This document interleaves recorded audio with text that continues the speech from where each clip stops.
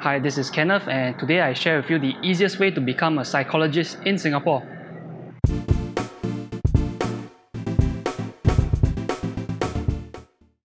The easiest way to become a psychologist in Singapore is really a one-step process.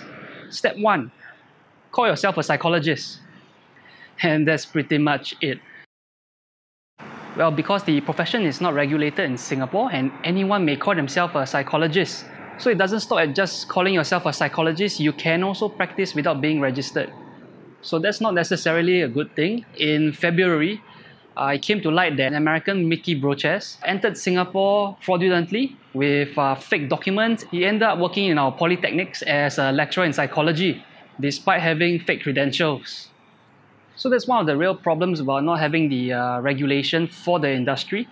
So the question is, how many other self-proclaimed psychologists are there out there?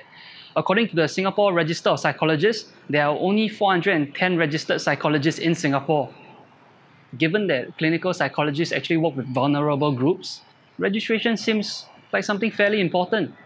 Industries like traditional Chinese medicine require the sinseis to be registered.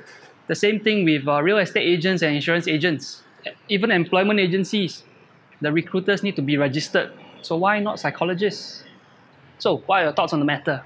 Let me know in the comments.